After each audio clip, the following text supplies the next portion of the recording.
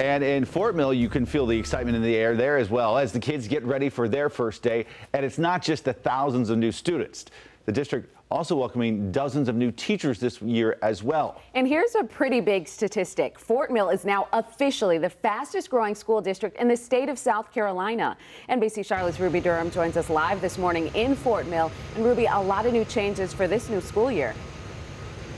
Rachel, that's right. You know, Fort Mill is now one of the fastest growing towns in the United States. We've seen population grow here 50% since 2010.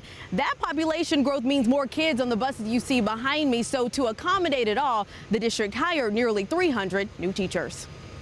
We're growing at about a 6% rate, which roughly equates to about 1,000 students per year. And when you look at the overall population of Fort Mill, up more than 2,400 people in just 1 year, it's no wonder schools are changing focus to keep up.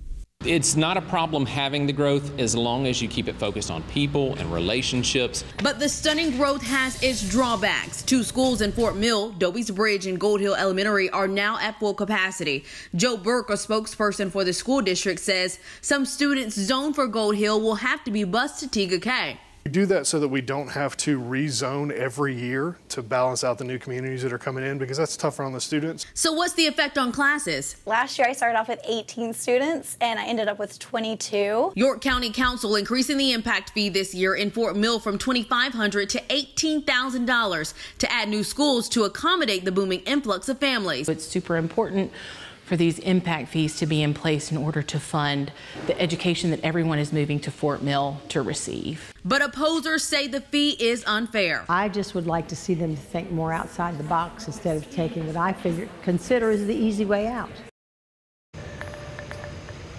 Ben and Rachel, school leaders are anticipating more growth, which is why 3 new schools here in Fort Mill are set to be built. But Fort Mill is not the only district that needed to add more teachers. Coming up in the next half hour, why Lancaster County needed to add more teachers and why the district says it still needs more. I'm reporting live from Fort Mill, Ruby Durham, NBC Charlotte.